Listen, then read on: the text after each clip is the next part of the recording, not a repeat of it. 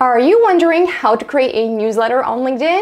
If so, you are in the right place because we're about to do this together. Now, if you're planning to be writing articles for LinkedIn on a regular basis, I highly recommend that you first set up a newsletter before you start publishing them. And the reason for this is that people are going to be able to subscribe to your newsletter and they're going to actually be notified every time you publish a new article. Versus if you're publishing articles on their own, you're kind of on the mercy of the LinkedIn algorithm, hoping it's going to show your post, show your article in front of the right people. So if you're planning to be publishing at least once a month, I highly recommend that we set up a newsletter for you. So let's do that together. Alright, so the first thing I want you to do is open up LinkedIn, and then you're going to click Write an Article over here.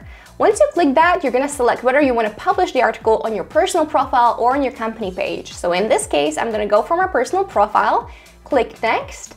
And this is basically the interface where we write our articles. Though, to set up a newsletter, what we need to do is click over here on Manage, click Newsletter, and then Create a Newsletter. Now you can see I already have one established, though to create a new one, we're going to click this button, and all you have to do is create a title, quick description, and just select how often you're planning to be publishing. So in this case, if we go back to my existing newsletter, the name of it is Much Love Vendy, because I don't know, it just felt aligned, so I could just input that right now in here.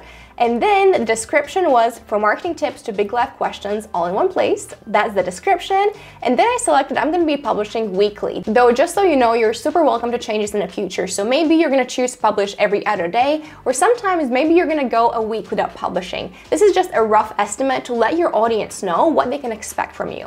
Now, if we go back to our screen, you can actually see that we can set up to 5 newsletters underneath your personal profile. Though, as you can see in this notification, you have to wait at least 2 weeks until you launch the next newsletter. Personally, I had just released a newsletter about a week ago, which is why it's not allowing me to set up a new one just yet. Though, if this is your very first newsletter, all I want you to do is go ahead and click Done. And just so you know, nobody will be notified that you have just set up this newsletter. They will only receive notification once you publish your first article. You can see it over here that LinkedIn will notify your network once you publish your first edition of your newsletter. So you're more than welcome to set it up, and again, nobody is going to know that you have created one until you actually publish your very first article. Now, if you want me to walk you through step by step on how to write and publish your very first article on LinkedIn, you definitely want to check out this video next, and you're going to also see what happens once we hit publish and how our network is going to get a notification saying, hey, Vendy just published a new article, and they're going to be prompted to hop to it and actually read it. If you found this video helpful, could you please do me a massive favor and hit that subscribe button down below. We have a big goal of hitting 100K subscribers on YouTube by the end of 2024, and I definitely could use all the support I could get. So again,